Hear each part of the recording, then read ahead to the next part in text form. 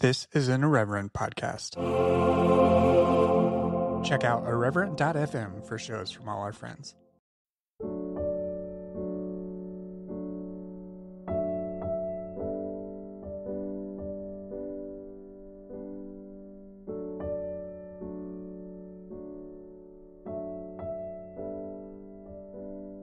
Hello and Happy New Year to everyone.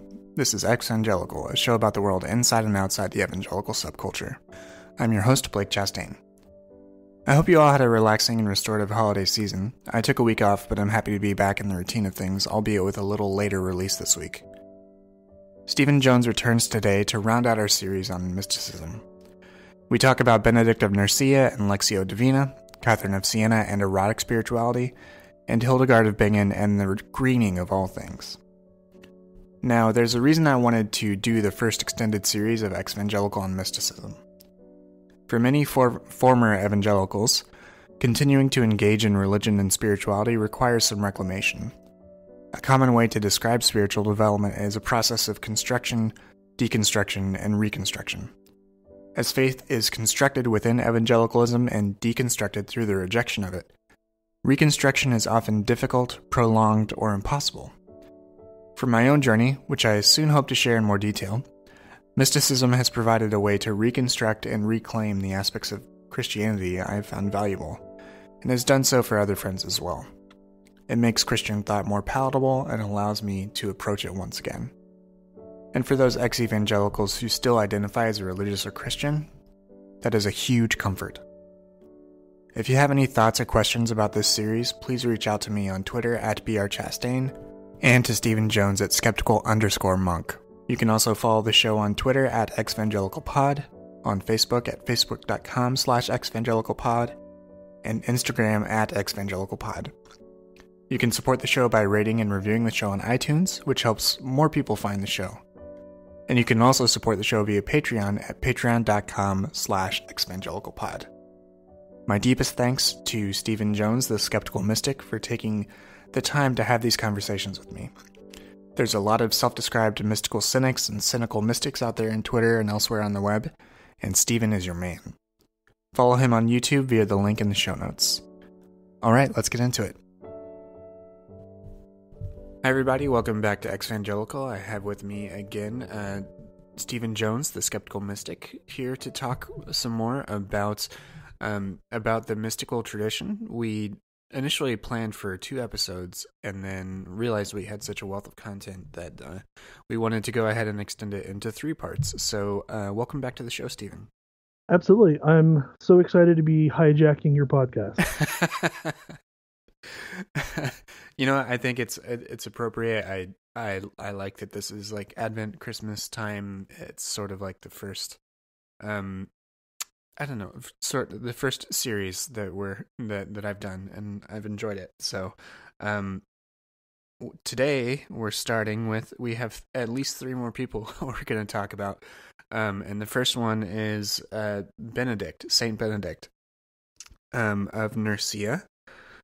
So, where should we start with him and his contribution to mysticism and Christianity overall? Where should we start? Well, a lot could be said about Benedict because he was such a foundational figure for the Western monastic tradition. He founded several monastic communities, but more importantly, he developed a way of life for monastic communities. And that would go on to shape what mystical practice looked like in monasteries for centuries. So, I mean, he's a figure of tremendous importance. But really, for most of us who are probably never going to live monastic lives, the fruit of Benedict's life would really come down to 2 things. The first meaningful thing for normal, ordinary people to really take from Benedict's life would be a rule of life. Now, he established the rule of Saint Benedict, which was a very structured and orderly manual for living for monastic communities. It prescribed hours for prayer and hours for work, and hours for everything. Mm-hmm. How do you conduct yourselves at certain times of the day? How do you interact with others?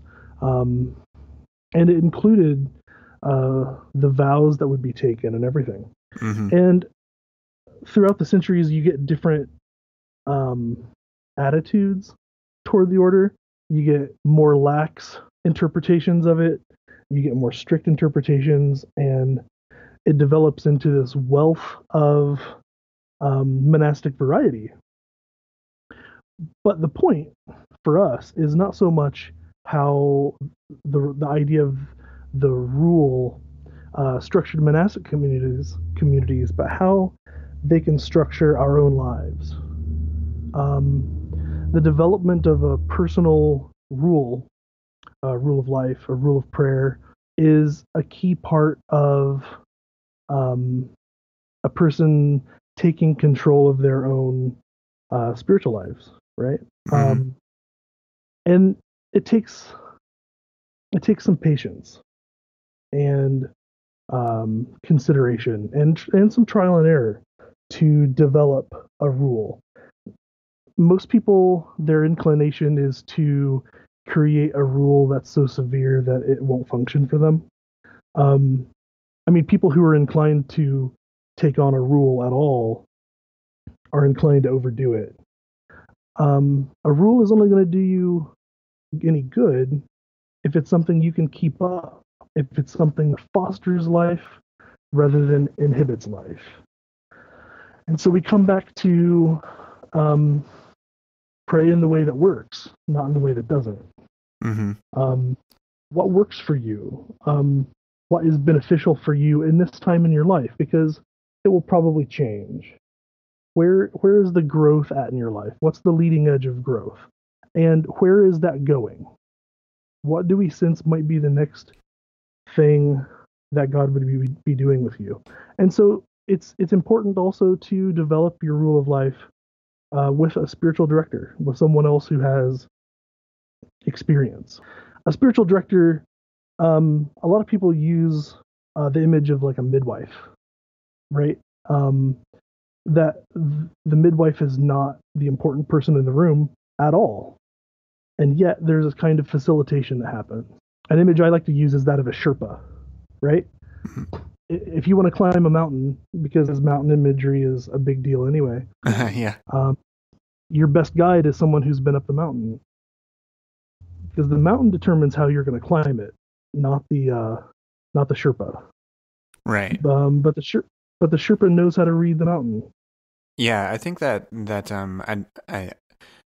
uh that concept may be foreign to some people. I mean, I never really heard it sort of put in that way as far as like spiritual direction. I've definitely heard of like mentor relationships and things like that, but spiritual direction does seem, as far as from what I've learned, it seems to be a phrase or a terminology that's used amongst different orders, like Catholic orders, actually, like Jesuits and others. There's a Benedictine sisters in a community near me that offers spiritual direction. Um, but it is definitely in that vein where it's about them having an individual relationship with you and coaching you, just like you said, like a Sherpa. Yeah, like you said, it's traditionally been a phrase, a practice, more dominant in Catholic communities. That started to change in the last, couple decades. Spiritual direction is taking off, um, becoming a more ecumenical phenomenon, because it is something distinct from mentoring or uh, a lot of these very similar one-on-one relationships, because a spiritual director can't have an agenda. A spiritual director can't know the answers. Um, they're simply supposed to be very good at being present with you and present with themselves and present with God and listening, reading the mountain, so to speak, and helping you begin to read your own mountain. which is vital because, as you and I discussed earlier, um, we're not necessarily in touch with our true selves all that well. And getting an outside perspective, especially one that's wise and practiced, is of tremendous benefit. Mm-hmm. And a good spiritual director will be able to tell you if the rule that you're trying to develop is complete garbage or not. Really, all a rule is supposed to do is help bring some structure and order to spiritual practice because life tends to be kind of disordered. And it's difficult to continue to do the things that we know are good for us, that we know keep us alive, that we know keep us at our highest level of consciousness, so to speak. Um, and so an order is just supposed to help facilitate that. And if it's not going to facilitate that, then it's not doing any good. Mm-hmm. Mm-hmm. And I think Benedict is interesting because he did just kind of go off and and basically start this community. And I think from what I understand, and please correct me, but it was out of a sort of this desire for order, and then he actually had a twin sister that also did that with women and created a community for women as well. Yeah, it's sort of that pattern that we talked about last time. Yeah. That tend to be these significant pairs for whatever reason. Mm-hmm. So out of this desire, out of this, let's see, as far as Benedict creating this order, these rules for monks, monasticism is a very, very specific call, but one of the things that he does focus on that we can do in lay life is his understanding of the Latin term is lectio divina or divina. I think it's divina. or yeah, Lexio. Yeah. Church Latin is a funny thing. Yeah, Lectio Divina. We've managed to go. I mean, we're in our third episode talking about mysticism here, and we haven't talked about reading the Bible at all. I wonder if that's because of our evangelical baggage.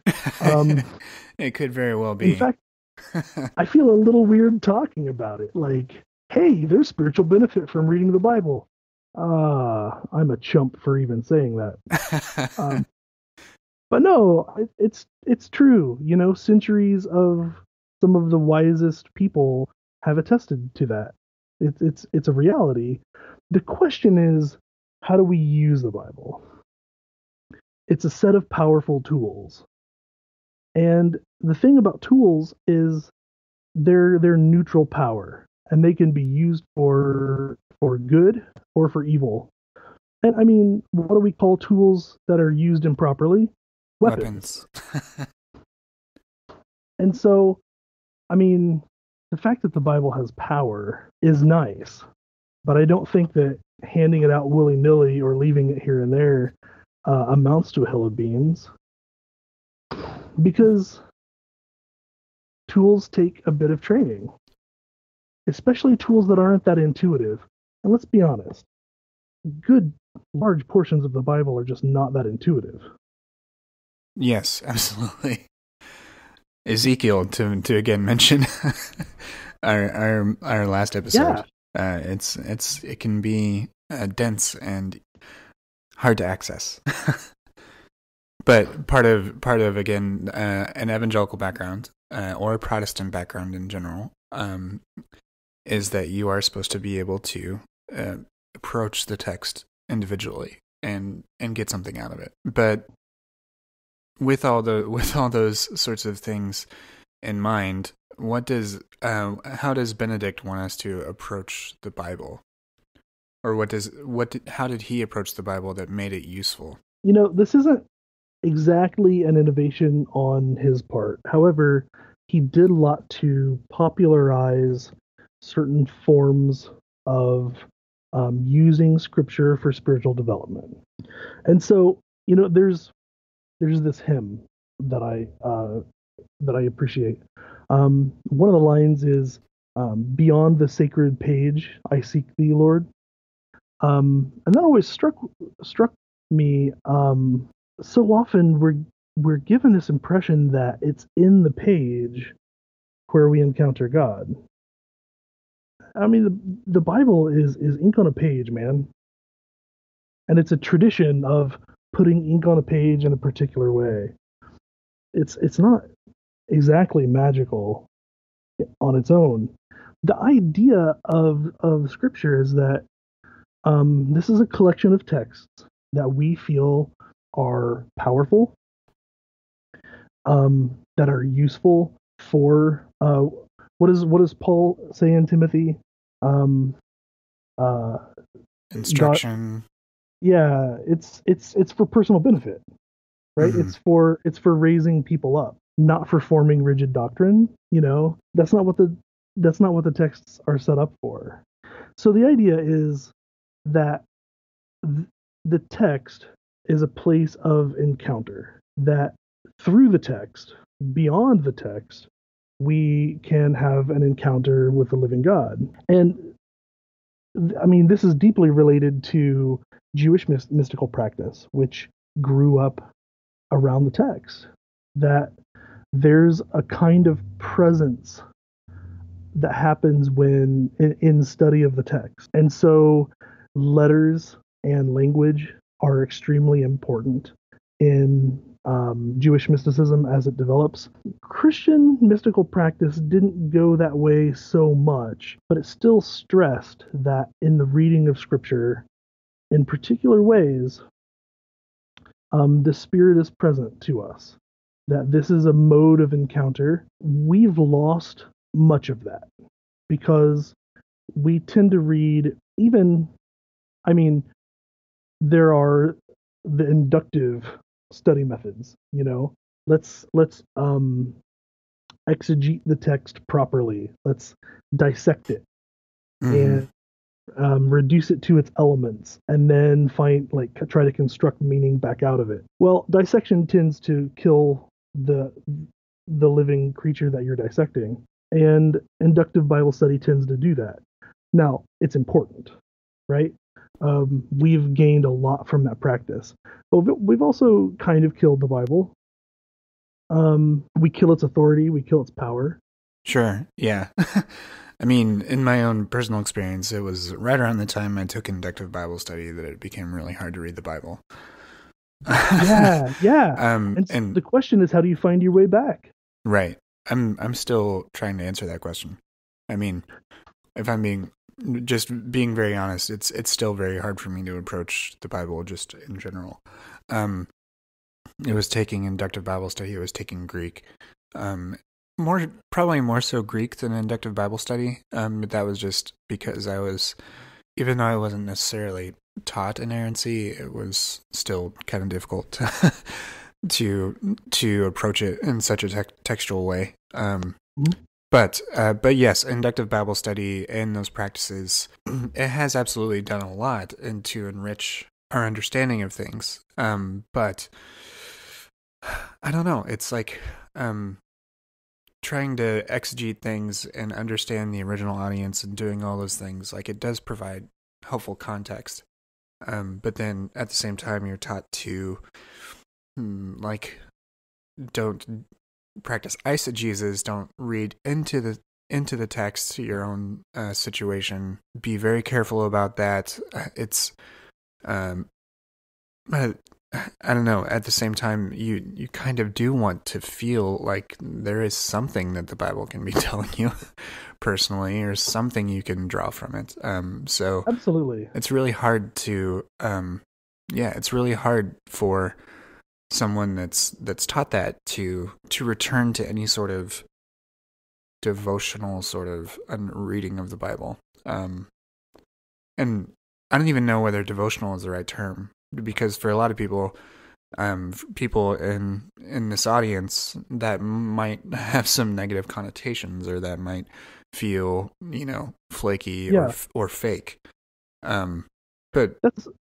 I think that's why recovering the language of Lectio Divina is helpful, because it's just I mean, it translates to divine reading, which doesn't mean much. I mean, we could call it prayerful reading. Mm-hmm. And I think prayerful reading helps because it avoids the trap of devotional reading, which has weird, like, Puritan romantic connotations, doesn't it? Yeah, At least it yeah, does in my mind. right. Um, and it also avoids the kind of dissection, like analytic approaches to scripture that prayerful reading can take these other elements into account. You know, if we know other facts about the text, that's fine. All of that is useful, but the goal is to pray with the text. And so, how do we do that? Um, Mysticism in the Western tradition is profoundly textual. All of the mystics engage the text in really significant ways, and so it can be done. The question is, how do we find our way back? And you pointed out really what I think is the key, that we've emphasized exegesis and demonized eisegesis. And there's value in that, right? Because doing that helps you recognize the biases that you bring to the text. We have to recognize that we come from a place, that we have a history, we have a set of concepts, we have a language, we have attitudes and values, and we bring all of these things to the text when we read it. And it's hard to just engage the text and let it challenge all of those things we bring to the text, rather than letting what we bring to the text impose itself on the text and determine how we read it. So, yeah, getting the cart before the horse in that way is really important. However, let's not pretend that we can ever get to a point where we don't bring things to scripture. Right. And we should. We absolutely should. In fact, um, like exegesis, you know, the inductive methods are not really the hot practice anymore. Approaching scripture from other angles is really important. And so feminists' readings of the Bible are really important. Disability studies readings of the text are really important. Um, Recognizing that we come to the text from a place and with identities is vital. And that does help us break out of the coffin of exegesis, right? But still, Lectio Divina takes it a step further. And it says that bringing your imagination to bear on scripture is valuable. That bringing your presence and your stillness to bear on scripture is valuable. That in its most simple form, Lectio Divina is the process of being still, present to yourself and present to the world and present to God and present to the text, and going deep and then coming back with the text and effectively using the text as a way to listen to God. Because let's be honest, listening to God is a tricky thing. And so if scripture has been recommended to us by centuries of, you know, deeply spiritual people as a way to hear from God, then we ought to be able to take that seriously somehow. So yeah, in its simplest form, it's just about being still and present with the text, being prayerful while we're reading. But then it develops into a whole set of other practices. Like take, for example, a scene from the Gospels. A short little scene, you know, Jesus walks down the road and has this conversation with the disciples. They encounter this other person, something happens, end of story. I mean, that could be any story from the Gospels, right? Now, while you're in prayer, place yourself there with them. Mm-hmm. And the deeper you go with that, the more effective it can be. Imagine, fill in the blanks of scripture, right? What is the air like? What is the path like? Um, how dry is it? How does the sun feel on everyone's skin? right? How long has it been since Jesus last took a bath? Um, what's the look on this person's face when they encounter? What's the subtext in the conversation? And while you're there, how do you respond to it? Um, after that encounter, what do you ask Jesus? And what does Jesus say? And you can see how imagination is a way to engage scripture in such a way that it opens up new opportunities to listen to God. And I'll be honest, I struggled with that because I'm pretty good at dissecting the Bible. I can pick it apart and I can rob it of its meaning as well as anyone. And so the idea of being free with my imagination approaching scripture, and trusting that I could hear God and not just invent my own responses, um, that was challenging. But when it's not your own imagination, if the answer you get um, changes your life, if what you hear is absolutely not something you would have constructed, you can be relatively certain it didn't come from your own imagination. Just a way to open yourself up to listen. It's a very powerful proposition. um, I, I have to say that I've never approached an individual sort of meditation or sort of reading of scripture like that personally. And I don't want to equate like a teacher or a pastor giving a proposition like that or painting a picture for a group, and imagining with them. But that's I encourage people to to try something like that. I know that I'm going to give that a whirl. Just because go ahead. Just because that's definitely that's definitely not something I've approached that way before. Because I've been in a place for a while where honestly the Bible feels more like a stumbling block than anything else. And so I don't know. Some people might think that are coming from the Bible being critical to their faith, as like I'm coming at like I'm approaching from the flank or something. But for a long time, I kind of had to do that in order to continue to develop any idea of faith or whatever else you want to call it.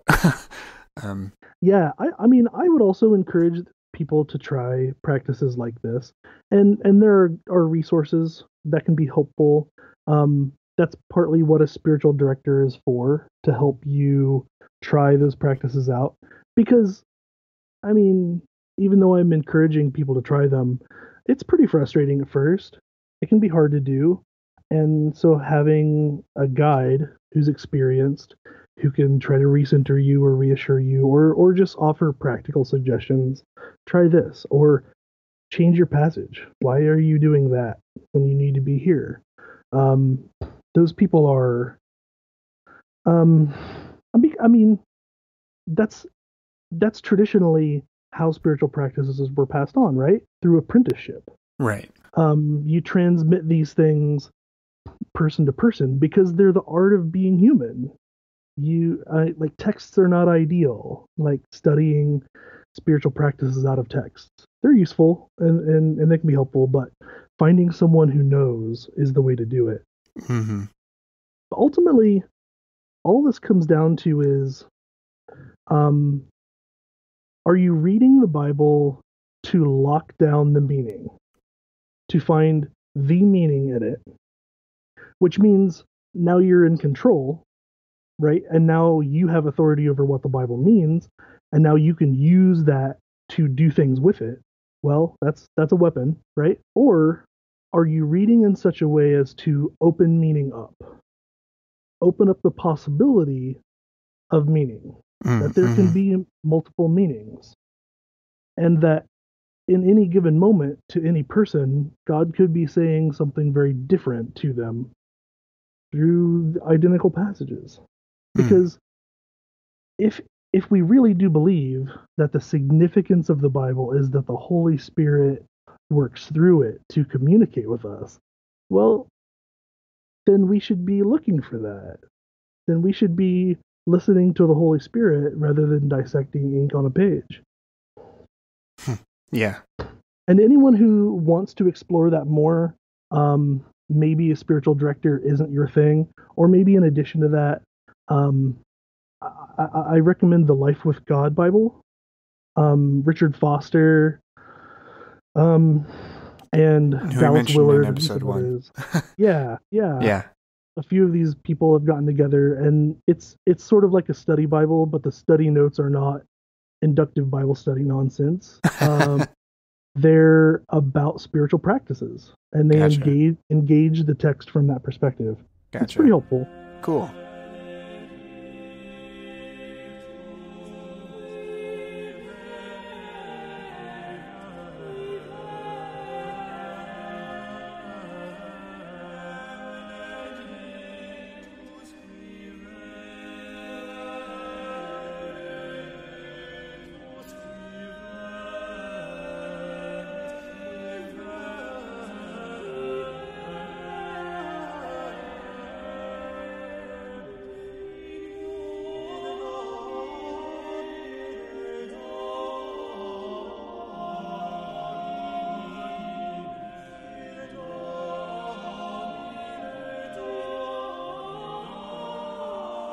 Well, I do want to move on to Catherine of Siena. Yeah.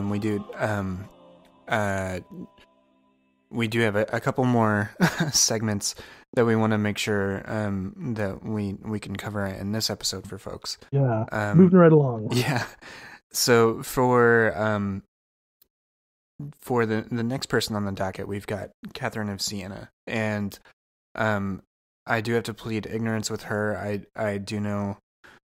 Just from, I don't want to say her reputation or anything. I just know, I don't know, the sort of Cliff Notes sort of stuff I know about her. She's known for what's called erotic spirituality.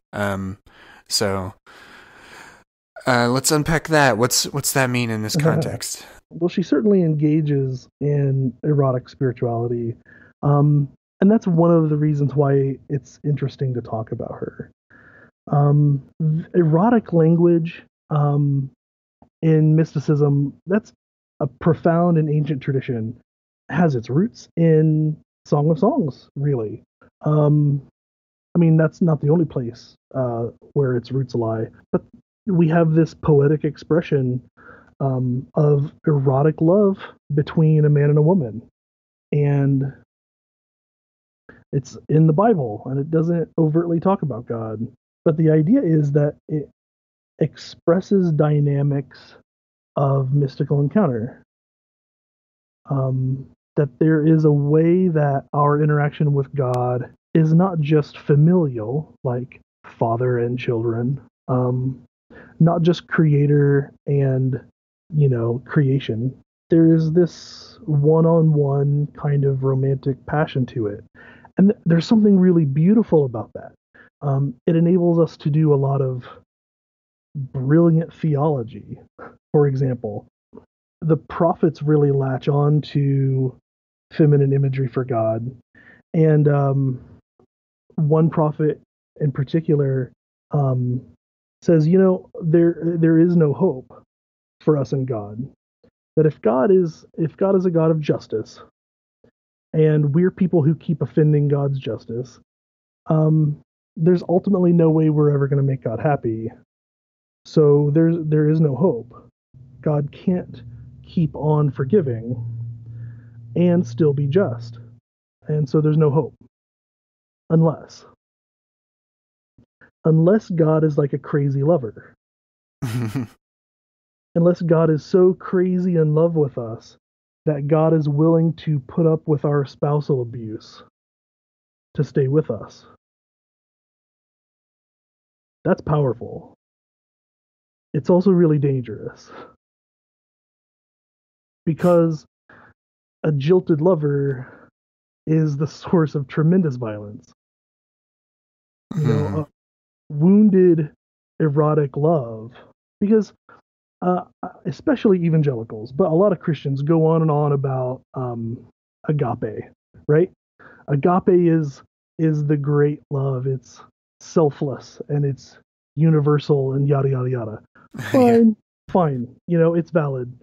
But the root of spirituality, the root of worship is in eros. It's erotic love, it's desire. Because all of the other loves are for the good of the other. Eros, yeah, the good of the other, but it's also a conviction that the other is the good for me. It's desire. Eros is a love that includes need and demands reciprocation, right?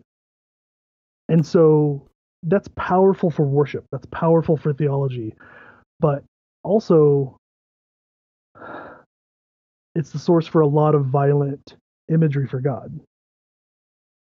Right. And especially is used as justification for violence toward women. So there's a whole problematic history with erotic spirituality, but it allows us to talk about intimacy with the divine in some powerful ways. That there is something not just universal and beneficent about God's love. There's something primal and aggressive about God's love. We talked in the last episode about the violence of love. Mm-hmm. And there's a kind of violence in parental love, but there's a kind of violence in erotic love. Mm-hmm. And that's dangerous territory for theology. And dangerous territory for mystical practice. But so many people see that the risk outweigh, or the rewards outweigh the risk. I have to say that the romantic tradition, the erotic tradition, has had significant effects on my own practice, how I understand my connection with God. I don't know whether this is sort of correct, but when I was thinking about, as you were speaking, I was thinking about examples within biblical texts in the Old Testament that sort of exemplify what could be the risks and rewards. Like Song of Songs, as you mentioned, would be sort of this this celebration of physical mm-hmm. desire. Because again, like you mentioned, there's no overt mention of God in there. The woman is not represented to be married in any way. It's just this celebration of desire itself. Yeah. Which is beautiful spirituality because it doesn't separate out the spiritual dynamics from the physical dynamics. Mm-hmm. Right? Right. It's actually brilliant, and people have a hard time accepting it. Yeah. And then when I was thinking about the risks, and kind of the flip side of that, I was thinking of Hosea, mm-hmm. Which God tells a prophet to marry a prostitute. Again, as we mentioned that Ezekiel was this performance artist, Hosea had a much shittier sort of performance assigned to him. And he was told to marry a prostitute as an example, and then had to name his children terrible names mm-hmm. that meant all sorts of depressing things. And then, I mean, within that text, there's if you apply to feminist reading, there's a lot of misogyny in there. Mm-hmm. Another podcast that approaches the Bible very differently, called Sunday School Dropouts. They did an episode on Hosea because they're reading through the Bible, but they talk, a lot about this sort of misogyny that's present in those sorts of readings. But what are some of the benefits you mentioned, if we can tease those out a little bit, especially from Catherine's perspective, since she is approaching this as a woman? Like what is her connection to this erotic tradition? What does her writing have to say from that feminine perspective? And I know we're two white dudes talking, and I own that. Yeah, but we're just doing a survey here, and when I enter into this discussion, I don't enter into it as an expert by any means. I'm a student of this, don't take me as any kind of authority. In fact, see this as an opportunity to engage me in conversation. If if one of your listeners has insights, I'd love to learn, right? So I'll share what knowledge I know about it, but sure, I'm a white guy, but that's the thing. Traditionally, the erotic spirituality has tended to be expressed by female mystics more, and there are some reasons why that's easy. Catherine, for example, spoke about marriage to Jesus. In her letters, she would say that she wore a wedding ring that Jesus gave her, and it was invisible, right? Like no one saw a ring on her finger or anything, but in some sense, there was a spiritual wedding ring, and so classically, it was easier for women to express erotic desire for Jesus. And now oftentimes they would talk about how it's a pure erotic desire because it's not actually about sexual encounter, etc. But let's be honest. The erotic and sexuality are hard to distinguish and maybe usually shouldn't be. Because sexual desire is important. In fact, as this tradition continues, the imagery of genitalia actually becomes kind of important in some weird ways. For instance, speaking of the spear wound in the side of Jesus, the crucified Jesus, as a womb. That we all are eternally being born out of and yet never leaving. That we all dwell in the womb of Jesus' side. By today's standards, that's pretty bizarre. That's pretty outlandish. But I feel like I have a lot to learn from that, right? Sure. Frequently, even though because it's heteronormatively simple that female mystics would express erotic desire for Jesus more easily than men. At the same time, they would speak of Jesus in the feminine or speak of God in the feminine. Hildegard frequently would emphasize the feminine divine. That's one of the things that she's famous for. And so erotic spirituality becomes very complicated because it's not just about eros anymore. Now it's expressed through a multiplicity of gender expressions and not necessarily in heteronormative ways either. It gets weird. Huh. And that's partly why it's so awesome. Right. It's like an extension of that sort of non-binary, non-dual sort of things we talked about last episode. Yeah. and coming from a religious tradition that has generally been, pretty exclusive in heteronormativity, the fact that there's a tradition that clouds all of that, kind of on purpose, is exciting. Hmm. That's something I personally want to know more about.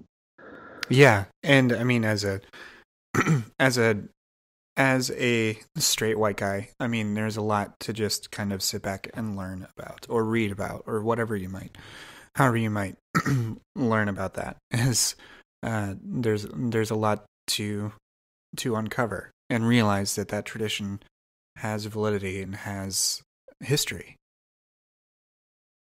Mhm. Yeah.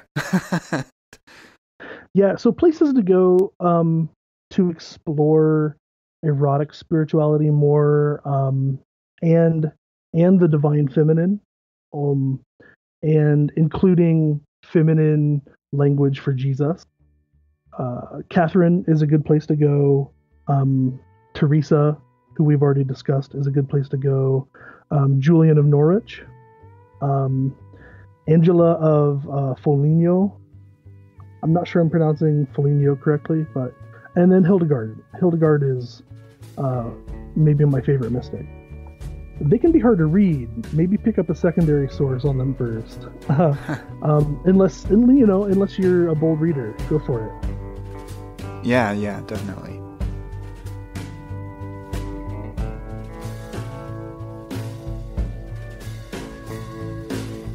Beyond the ridge to the left, you asked me what I want. Between the trees and cicadas singing round the pond. I've spent an hour with you. Should I want anything else? One grin and wink like the neon on a liquor store. We were 16, maybe less, maybe a little more. I walked home smiling, I finally had a story to tell. And though in autumn time, lullaby sang our newborn love to sleep. My brother told me he saw you there in the woods one Christmas Eve. Waiting. So let's actually use Hildegard as a bridge to our final section, which is about what you mentioned as a more cosmological or sort of Christ project sort of framing for these last few that we're going to talk through. So Hildegard is I just recently purchased a book of her sort of selected writings and just reading sort of the introductory text at the beginning. Even scholars that were studying her 20 years ago were sort of hesitant to sort of pin her down Yeah, into a particular area of study or really try to narrow her down, but um, just because her interests were so varied during her life. But one of the things that she's known for is this idea of greening. So what does that entail? yeah. Greening is beautiful. Sometimes I just don't even know where to start with Hildegard. Um, I feel like if we were contemporaries, I'd probably annoy her because I'd be after her. Um, I'm curious about how she thinks. Um, anyway, yeah, she had her fingers in all the pies. She was interested in herbs and rocks and gems, and she classified all kinds of natural observations. She did all kinds of for its time serious scientific work, and also she had visions from the time she was a young girl, and in a medieval period when women had very little authority and she struggled to even find authority over her own life. Yet she ends up going on preaching tours around Europe, and the Pope listens to her, and the Emperor listens to her. Absolutely a phenom. Her story is unbelievable. But part of the reason why she gains this authority um, is because of her strange and intuitive and passionate connection with God. In Latin, the word she uses is viriditas. Um, it's like greening or greenness, or if you could say greening as a noun, maybe that would be it. But greening is also a verb. It's a living, growing, dynamic reality. She would look out at the world around her and say, "Look, everything is coming alive." If you don't see that, keep looking. Everything is coming alive. Everything is being made new. And so greening becomes the language for it because of spring. I mean, that's for those of us in temperate climates, like in the northern hemisphere, like spring is the time when green shows up. Mm-hmm. The shift from winter into summer is, that's resurrection imagery. And she says all things are being resurrected in that way. Everything is being made new. That God is alive and active and dynamic and passionate. And this was a needed corrective to a very lofty, holy, and wholly out of touch, image of God. That despite whatever philosophical issues might be at stake, there are images of God that are valid and powerful, that have everything to do with God walking around on the earth. That when God's present in the earth, God walks barefoot through the soil. And God breezes through the leaves on the trees. And God picks up stones and seashells and marvels at their beauty. That God is more like the most alive parts of us than God is like the most dead parts of us. And so it's life itself, liveliness, if you will, that speaks most to who God is. That when we are being made alive, that's how you recognize God. That's how you distinguish between God's voice and other voices, is that when you listen to this voice, you are made new, you are made alive. That this has practical and vital implications. And so greening is a natural phenomenon, and greening is the spiritual reality that we participate in. Greening is physics and biology, but greening is also teleology. Greening is how God's work in the world is bringing everything to fruition. And fruition being the absolutely appropriate and potent word there. Mm-hmm. That whatever fruit all of creation is supposed to bear, it will happen because God is a busy gardener. God loves God's plants. Mm-hmm. I really respond to that sort of imagery because of that natural language. Because it imbues, and this is something we've talked about before, it imbues the very physical with reverential and spiritual meaning, and that's very powerful in this moment in history because we need that sort of thinking in order to motivate us at different times to preserve this. To preserve the things around us, and it's present in more modern theology. N.T. Wright wrote a great essay called "Jesus is Coming, Plant a Tree." Yes, and it was very much about even the vision in Revelation. It wasn't that this world is scrapped. It's not that this world's going to burn. It's that. No, that God descends and God joins us. Right. Yeah, and that's and that's precisely the point. Yes, um, it is precisely the point. That the point being that God's project won't fail. right, That God won't fail at God's project.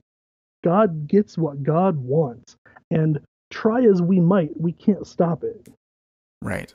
We can either cooperate and enjoy it, or we can be frustrated at our failure to stop it. Right? Yeah, That's our only choice. Do we yeah, cooperate or do we live lives of frustration? right.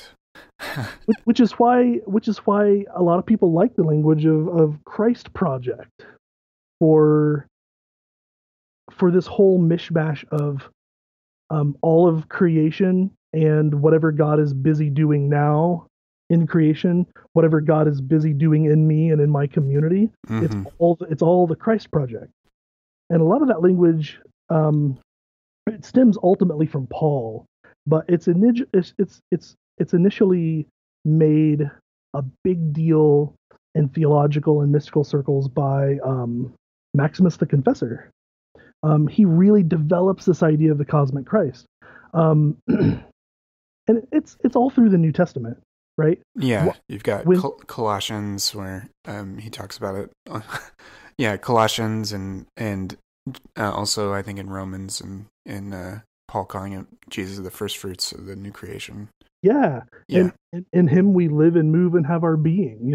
Hmm. Well, in what do we live and move or have our being? The Right. cosmos, creation. When John sets out to write his gospel, how does he talk about the infancy narrative? What's his birth story for Jesus? It's In on the a beginning was the Logos, and the right. Logos was God, and the Logos was with God. What the crap is he talking about? Yeah. He's talking about the shalom, the peace, the order, the ordering principle of all creation, um, the defining structure that holds everything together became a person. That fries my brain. Yeah. That's that's the prologue to John's gospel, and we read it in these like reverential tones in our Christmas Eve services or wherever. If you're liturgical enough to bother with John's gospel in Christmas services, um, we read it with such reverential tones. Um, this is subversive, crazy nonsense. There's nothing reverent about this. This is, if there's any truth to the prologue to John's gospel, holy cow, we're saying weird stuff. Yeah. Um, but it's in keeping with the rest of the biblical story about somehow the order, the peace was taken out of the world, and that however we explain it, Jesus is how it comes back. That order is being restored, peace is being restored, and we're invited to participate in that. We have a role to play in the Christ Project. That's what's beautiful and crazy about Christ Project language is that I am the Christ Project, and you are the Christ Project, and all of creation is the Christ Project, and I get to play a role in the Christ Project also. Like I get to do something to contribute. That's a profound invitation. And so those are the stakes when we're talking about mystical practices. That's why there's so much emphasis on who am I really and who is God really and what does God want from me really? Hmm. What's God busy doing? Because only when you've encountered the living God can you in any sense approach what's going on in the Christ Project, where that's going, and what you get to do as a part of it. Right. Yeah, it's extremely empowering. It gives Yeah. you, even though we've talked about the idea that you, as part of the mystical understanding of things, oftentimes you relinquish your idea of control. Mm-hmm. This sort of approach can actually imbue you with a sense of agency. Yes. Not to not that you have control over everything or that you have control over the speed in which you develop, but in the way that your contribution, the way you might live your life, the way you, however that might be, you becoming something matters. Right. Who you become matters. Yeah, and I think that's another interesting way in which I feel like a more mystical understanding, or a more non-dual or non-rational sort of understanding of the world can convey a deeper sense of meaning for people in this moment in history, because it very literally sort of redeems your sense of worth in a massive infinite universe. Yes. It turns your life story into something of consequence. If there's ever been a time for mysticism to play a more dominant role in Western religious tradition, this might be it. Yeah. Because it's a form of the Christian faith that isn't afraid to deal with heavy duty issues like I'm basically insignificant and I can't ever know God, and like all of these horrible truths about our existence. And that can be totally okay. Yeah. It reframes everything for us and gives us an opportunity to have personal value and to embrace all of creation, to set boundaries for myself and protect myself, and yet also to be profoundly generous, to engage the world. It does everything. Mm-hmm. Everything belongs. Right. Yeah. And that's a great that's a great phrase that I think just speaks to the way in which it's I'm very, very really at the very beginning of investigating these types of writings, of investigating this type of thinking and practice. But I'm very, very thankful to have you on the show and to talk through just this the breadth of different types of traditions out there, and speak to the ways in which we as people in 2016, 2017, whenever you might be listening to this, as ways to basically explore being human and what that means whenever you have a concept of the divine. I don't even know how to phrase it, like whatever that might be. It's I still am kind of crappy at like conveying what that thing is, the other or the divine or however you approach it.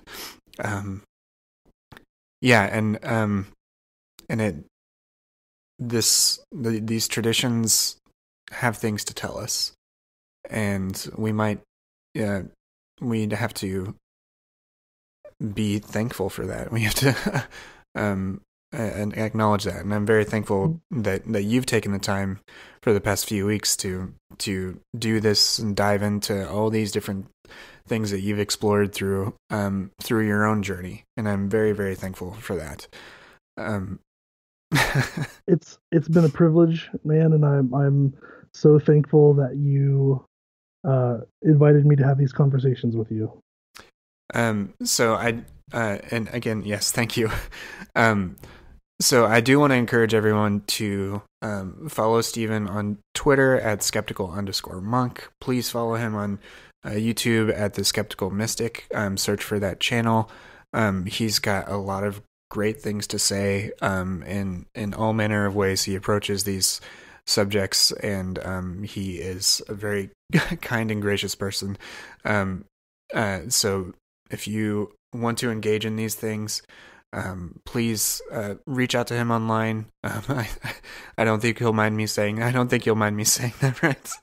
No. I welcome interaction. Yeah. So, because he is just a wealth of knowledge and wisdom, and please do that so that you can continue to explore these things if any of them have found resonance with you. One thing that Stephen mentioned that I want to kind of cap this off with is that I think you mentioned this in the first episode, Stephen, which is that there are as many types of mysticism as there are personalities. So so it's a wide series of coexisting traditions, and I'm very thankful again for you walking through them with me. Yeah, absolutely.